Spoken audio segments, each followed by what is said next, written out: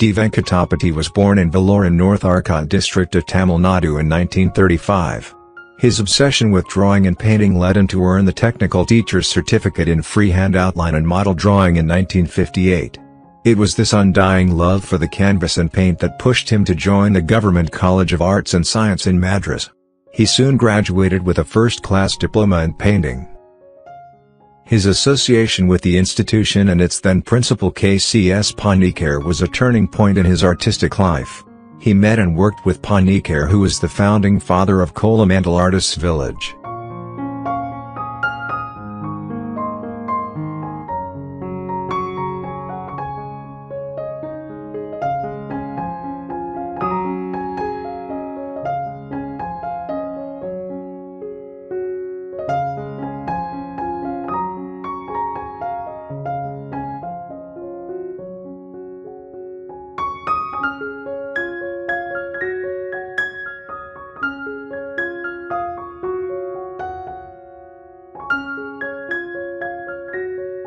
Venkatapathy was one among the initial members of the artists' commune who came together to create a space for themselves in the outskirts of Madras city.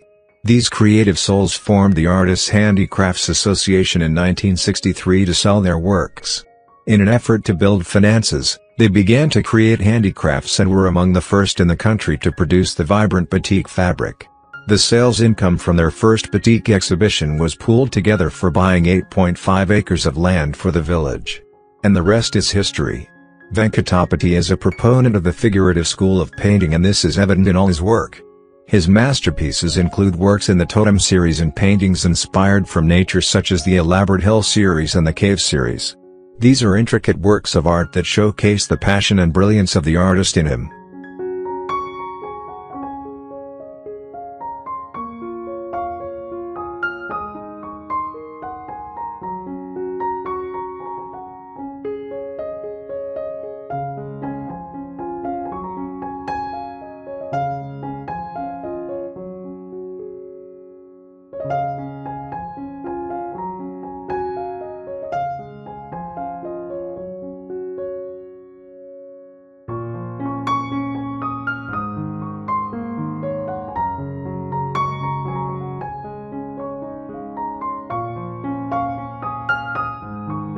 His work is on display at the galleries in the village and has been appreciated within and outside artistic circles through a number of awards and honors.